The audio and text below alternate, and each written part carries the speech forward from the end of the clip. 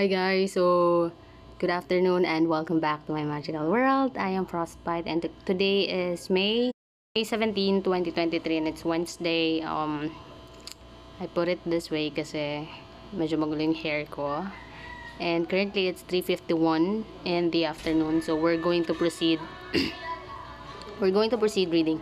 Okay, so dun sa last na natapos natin, we just focus on here because I am mentally and physically exhausted, tired, and I'm not really okay. So, bad trip pa din ako.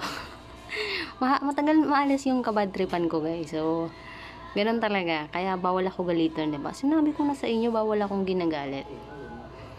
So, true for a human activities, whenever I took our hunting dog, Hussar, for a walk in the open fields, he liked to play a very simple game, the prototype of the most culturally widespread game of human children, escape and pursuit.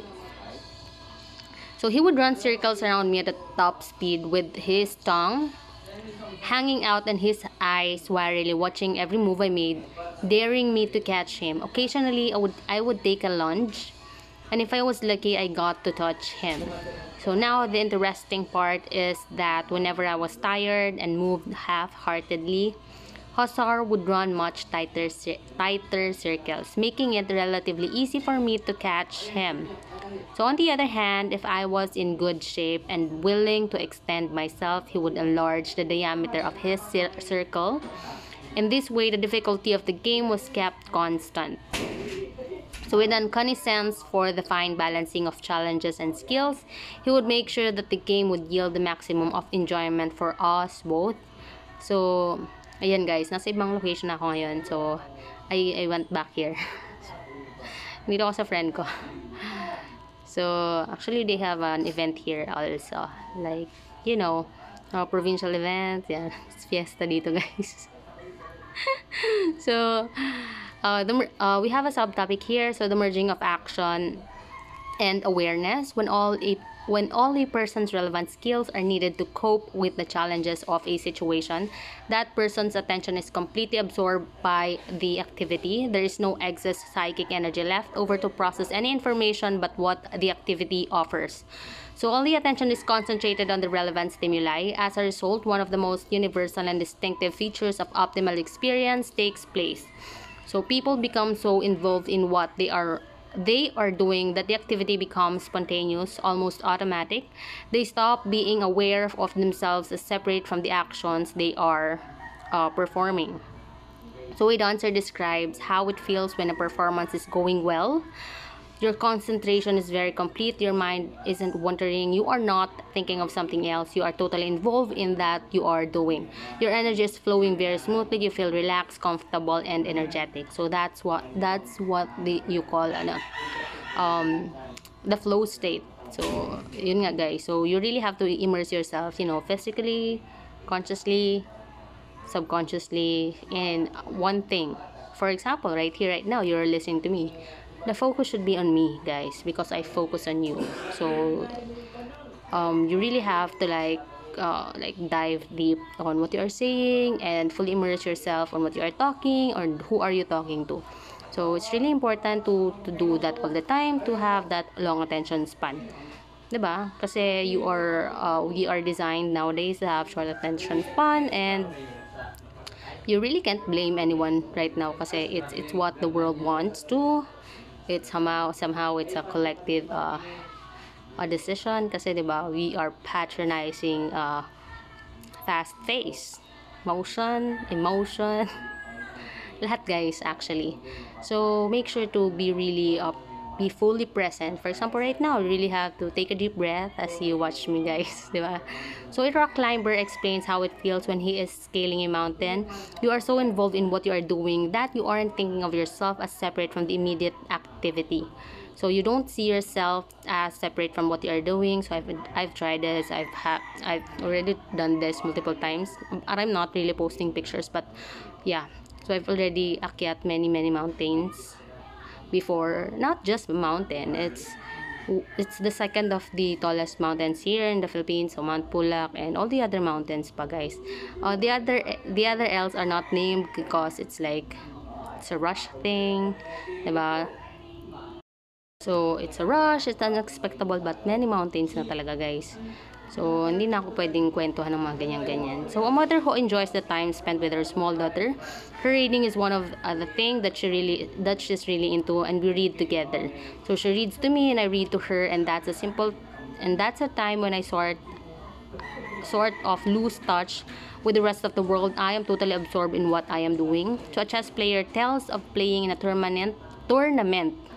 The concentration, next page. So to continue, concentration is like breathing. You never think of it. The roof could fall in, and if it missed you, you would be unaware of it. So ganun nga, intense concentration. So it is for the reason that we call the optimal experience flow.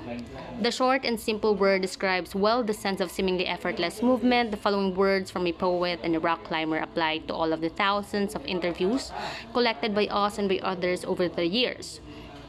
So, the mystic of rock climbing is climbing. You get to the top of rock, glad it's over, but really wish it would go on forever.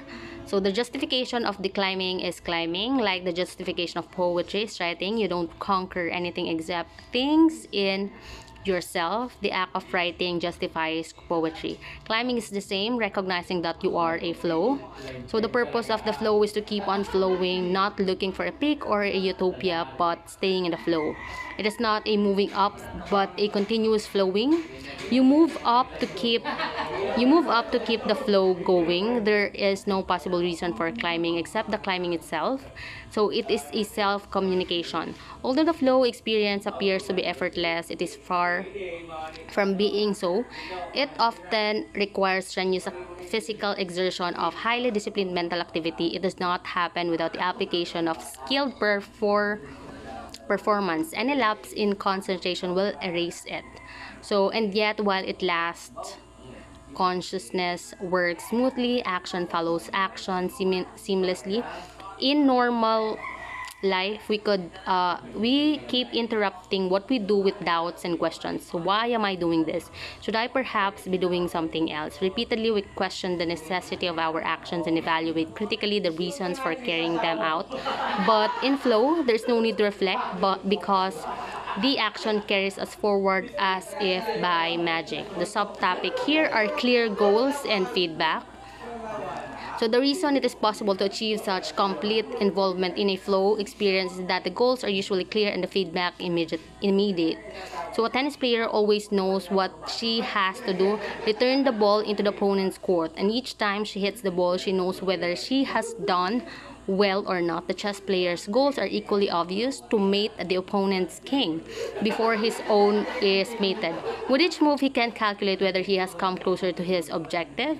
The climber inching up a vertical wall or off rock has a very simple goal in mind: to complete the climb without falling. Every second, hour after hour, he receives information that he is meeting that basic goal. Of course, if one chooses a trivial goal, success in it does not provide enjoyment. If I set as my goal to remain alive while sitting on the living sofa, I also could spend days knowing that I was achieving. So thank you guys for listening, and thank you for helping me make this world a better place for all of us and for the future generation. Marami pang gagawin, and I have to finish things, a lot of things. So may mga bisita din. So yun na nga guys. So I'll see you again. So I hope you are having like a wonderful mid-May. So sige na guys. Take care. Bye.